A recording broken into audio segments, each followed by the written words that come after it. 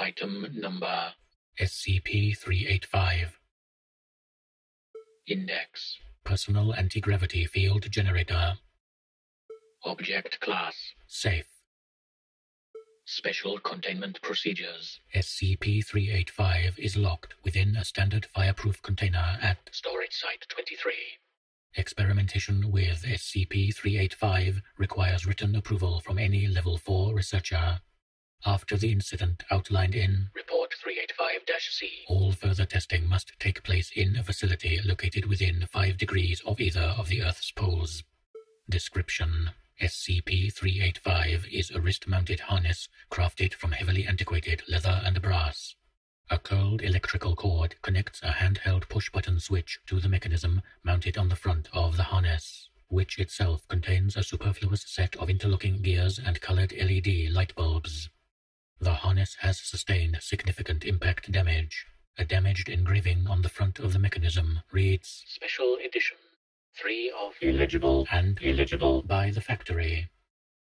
Also retrieved with SCP-385 were a cardboard storage box and instruction manual. Both the box and manual feature a retro art style reminiscent of 1950s science fiction pulp illustrations. The manual describes the harness as a personal anti-gravity field generator and contains simple illustrations in the proper use of the device.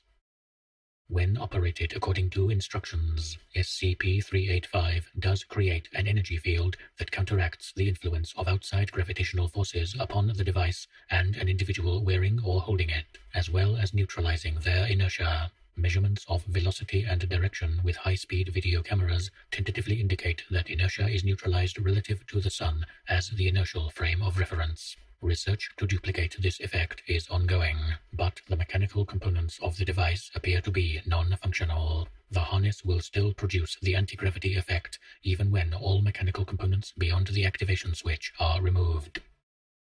Addendum. Except under strictly controlled conditions, use of this device is invariably fatal due to the speed of the Earth's rotation and revolution around the Sun. An individual removed from both the Earth's gravitational pull and momentum would either be flung into space or experience a fatal collision with an object blocking their trajectory, which will at least result in the device's deactivation to allow for retrieval.